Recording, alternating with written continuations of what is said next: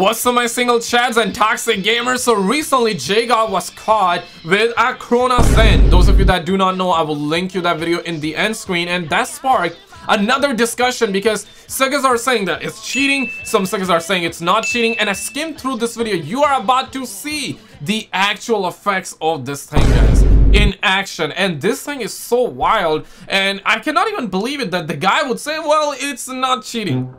You're about to see it. Like this video, share this video, and roll it. Contrary to popular belief, Cronus has been around for way longer than Fortnite. In fact, they've been around for over 10 years, and it has been a hot topic in many other gaming communities. But before we get into all of that, let's start with a bit of history. The Cronus Max V1 was the first ever model that got released in October of 2013, and was one of the first in gaming to solve a rather annoying problem. The problem of not being able to use your favorite controller on a different console. Well, Cronus Max made this possible, and this was also... So by solving this problem, suckers actually found a new way to get their dopamine supply. To the main focus of their marketing. They released videos of being the world's first in many aspects, like using a keyboard and mouse on Xbox One, and a few months after, Cronus Max V1 was discontinued to make place for V2. This version came with the introduction of scripts and mods, and not much later, the Cronus Max Plus was released. The device... I mean, look at that. God damn, this is an alien technology ready to just blow up, bro. Device was now getting insanely useful with the addition of these new features. And with it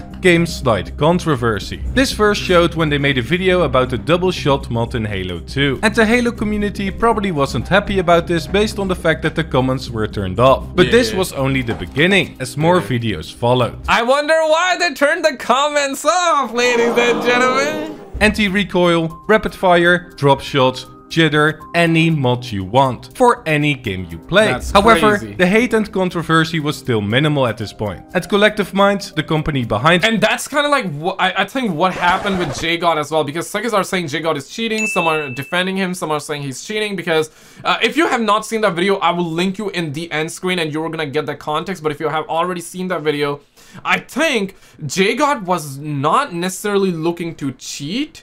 Stop the cap. I think he was using it at a point, at a time, for something else, but it's still a little bit suspect though. Cronus was about to strike the deal of a lifetime. Around this time, the PlayStation 4 and Xbox One were fierce competitors. And Activision, the publisher of Call of Duty, supported the PlayStation more due to better sales, easier developing for games, and an exclusivity deal. This meant that And it was at a time when Xbox One, they like flopped their marketing when they introduced that, hey, it's gonna be always online, and with the camera as well. I believe it was called Kinect or some bullshit. Players in the Call of Duty League had to play on PlayStations, with its included Bluetooth controllers. However, there was a problem, because when you put 8 to 12 pros in close proximity at a LAN event together, Bluetooth interference is a given, resulting in... It's a recipe of disaster, bro. It's a recipe for a disaster that is about to happen. Controller lag. And this wasn't even limited to controllers, as fans standing nearby with smartphones caused problems as well. The solution to all of this turmoil? Wired controllers. But the USB function didn't work properly due to a design flaw by Sony, which meant that it ultimately came down to using Cronus. Activision partnered up with the company and distributed them for every tournament, all the way up until 2021. But in 2018, the marketing strategy of Cronus changed with the introduction of a new product. Oh my god! So they got a new product. Oh shit, okay, so I need to see what that is all about. So at one point to be noted, Activision was distributing it. But I'm assuming at that point, it wasn't considered cheating, but I believe they found something. They found out that this alien technology has a new strain. And before that strain actually gets shared, we gotta stop it. We gotta pump the brakes right then and there. But did you actually notice that they used to do consoles only tournament at the time, PlayStation specifically? I would love to see something like that back. I feel like that tournament should be consoles only, whether Xbox or PlayStation. Don't do it on PC, because how many times suckers have been caught cheating on their PCs at the tournaments, right? Like, it should be consoles and LAN only at the events. Cronus Zen. Like if you agree. We got the Cronus Zen right now. Fortnite was getting extremely popular in 2018, and Cronus was one of the many companies that jumped on the trend. In fact, they made a special game pack for it, including a double pump mod, anti-recoil, aim abuse, rapid fire, and much more. Yes, your whole life has been a lie up until this point, because Cronus has existed in Fortnite since the beginning. It just wasn't as popular as the Zen. Well, that changed when the Zen got released in June of 2020, because the tutorial posted after its release got almost 600,000 views. Their YouTube channel was now only posting videos about their modded game packs, and they had seemed to forgotten about its original purpose. Man, back in my days, you know, our ancestors were like, okay, how to get dopamine, you know, how to get dopamine. I should actually think about climbing a Mount Everest. This was one of their ways to get dopamine. They would, you know, focus on getting healthy, eating healthy, sleeping on time, something that nobody does nowadays, right? They would gather their supplies, they would make a ton of money, and they would put all of their ducks in a row so they can one day go ahead and climb Mount Everest, and then they would go ahead and climb Mount Everest.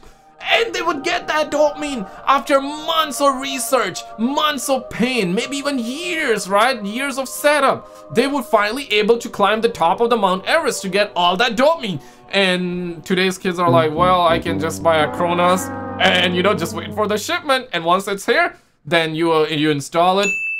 And you can get dopamine within 5 minutes, bro. That's, I mean, that's crazy, bro. Controller compatibility. But do you blame them? Because they were about to make bank. It was now 2020, something came into the world, I don't know, a virus or something, you might have heard of it, and everyone and their mother had to stay home at this point. This also meant, yeah, make sure you guys are washing your hands before smashing the like button, guys. That gaming tournaments were mostly hosted online from now on. And with it came the ability to hide mods and other cheats. Now this wasn't just in tournaments. As we all know the hacker and cheating problem Call of Duty Warzone faced, and Activision now claimed that they were fighting against the device they once partnered with, stating that they were looking to work with Sony and Microsoft on these issues. But what about Fortnite? Well, complaints from the community increased, rumors of it being bannable spread like wildfire, and every top controller player faced accusations. But yeah, that's crazy, man. And I wonder the Call of Duty streamers at that point, Fortnite streamers, that I'm certain that most of them were using at that point, right? And it was probably considered cool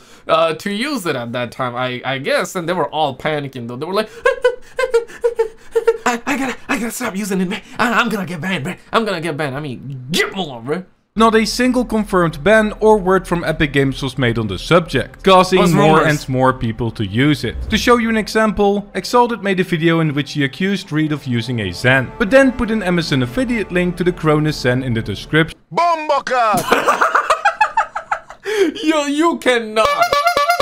You cannot be that stupid, bro. Like, Cronus Zen, use code Exalted, buy yourself a Cronus Zen. And guys, do not search for Cronus Zen, okay? I see what you're doing right now. Do not search for that, bro.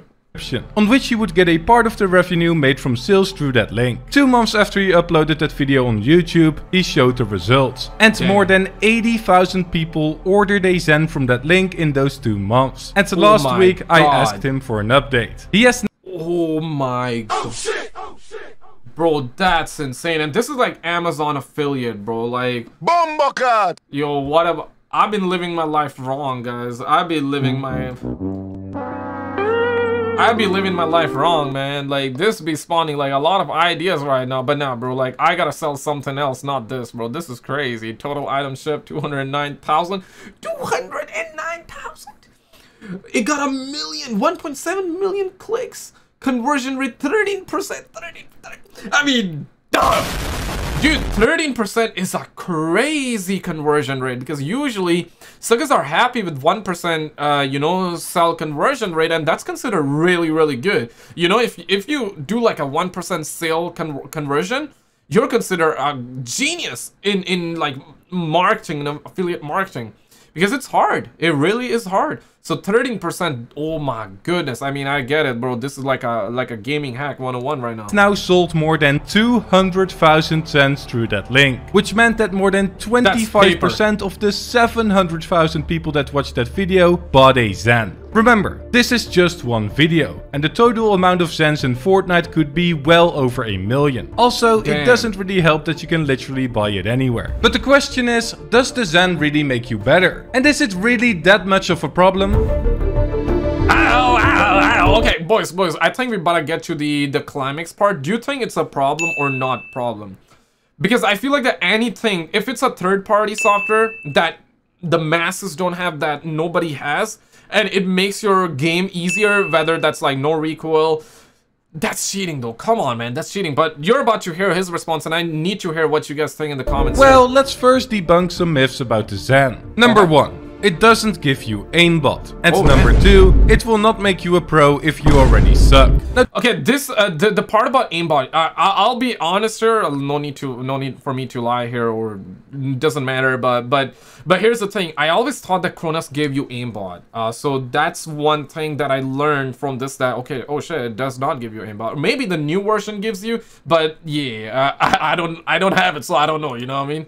Now don't get me wrong, the Zen will give you an unfair advantage, but it's not blatant aimbot and wall hacking as people make it out to be. Your aim assist will be stickier with soft aim, you will get macros for instant reset binds, anti-recoil and rapid fire can be enabled, and there are plenty of other mods. The device is incredibly beneficial for players already competing at the top level, as it's undetectable and gives them the edge over similar competitors. But when we look at the average Zen buyer, then we see the opposite. Most people buy Cronus for... In my opinion, that's like 100% cheating. Like that's 100% cheating, because if you have the knowledge of playing games, because there are players, I shit you not, man, there are players, especially like new people that start playing, and it's perfectly fine. You and I were also like this, so not shaming them, but let's be real. If you pick up a controller today for the first time, you're gonna look at the screen. If it says press square, you're gonna be looking down on your controller. Where's square? It's here, I found it. Then click. And then you look at, we all started like that, right? Like, come on, man, we all started like that. We would look down on our controller and look at the screen like that, like that, like that, like that. You know what I mean, right? And for them, this is gonna do nothing because they don't understand it. But once you learn about it, once you have played the games for years and years, and you develop a skill and you're decent at the game, and you pair something like that, bruh, you're gonna be a god in the game. Let's be real. No recoil, you can have bunch of macros, bunch of mods. Like, bruh, come on, man, that is cheating because it's a third-party software or hardware that you're getting, and the masses don't have it. If everybody had that, then it's not cheating, right? Because if that's available to everybody, we're on the same playing field, if that makes sense. Scripts thinking it's like aimbot and going to turn them into a pro. I myself was one of these people. If that's you, then save your money, because you won't be happy. And I think that most players will share this sentiment as they see the accusations made around the product and think it will make them into the new mongrel. However, we talked about the opinion of the community and the silence of Epic Games, but what about Cronus themselves? What do they think? Well, the statement they use most of the time on YouTube is that it's completely legitimate without any hacking. Well-known stores have sold their products for years. They point out their partnership in the past with Activision and state once again that it's not hacking. And they have a point here. It is in fact not hacking. And yeah, I mean, like, that's... Bombocard! It's like, yeah, it's not hacking, but it is cheating! It is cheating! I believe them when they say it's not hacking, but it is cheating though. They really did create this alien technology, ladies and gentlemen, that be ruining gaming, right? And I'm sure, like, how many people, let's think about it for a second, right? We had Cronus Zen. I'm not sure what else they got. I heard about the Cronus Max, right? We got the Max, we got the Pro version, and God knows, like, who was watching this crap and who reverse engineered it and made some insane, because there was another cheat came out, I believe the DMA. It's super old, but it's recently picking up because it's one of those devices that you can install in your PC, I believe on PCIe slot, and it's undetectable. Oh, shit. You cannot be caught cheating with that thing. It's insane, man. Like, somebody the discussion becomes difficult when it comes to the cheating argument. Yes, it has been a problem within competitive gaming and they definitely get used to cheat. But there are also many disabled and elderly people benefiting from their creation. They received many testimonials in the Gamers with Disabilities area on their forum, and a quick search on the internet shows that it makes the... Okay, on this one, what you guys think? Like, yeah, wow, I'm over 60, arthritis and shaking in my hands. I cannot play with single fire weapons because I can't pull the trigger near fast enough. I even have trouble moving around obstacles and maps. Sometimes my KD is 0.63. I'll kill 2 and 4 die 30 times. My hands and fingers just don't work right. I just order a Zen and I hope it allows me to play games I love. For single player games, I guess I have no problem with this, right? Like whether you hack in single player games, you cheat in, I mean, you cannot cheat in single player games, but you can have mods or, you know, in fact, we even had cheat codes in games like GTA San Andreas, if you remember GTA 4. I'm not sure about GTA 5. I used to cheat a lot in GTA San Andreas, in single player, obviously. But, okay, for single player games, I got no problem. But for multiplayer games, I'm not sure, especially if you're like, yeah, right? Like, if you... I don't know, man. This is... What you guys think on this one? If somebody's sick and using it, you guys mind or nah? The experience for people with arthritis a lot better. But this wasn't enough for me. I wanted to give them a chance to defend themselves even further. So I decided to email them. This is how it went. I sent them a request for an interview with included questions. They started working on my request, didn't reply back to me for a few days, then replied that they haven't heard anything back from me in a few days, asking if I still needed assistance. God. Yeah, that's classic 101 right there. Which I replied yes to, then got a mail back that they heard nothing back and closed the ticket, which I replied to that I would still like a reply back, and that was the end of the helpful conversation. I emailed... Guys, this is that video of JGOD recently. He was caught with the Cronus, and I'm not sure how you guys would feel about it. Click on this video and let me know your thoughts there.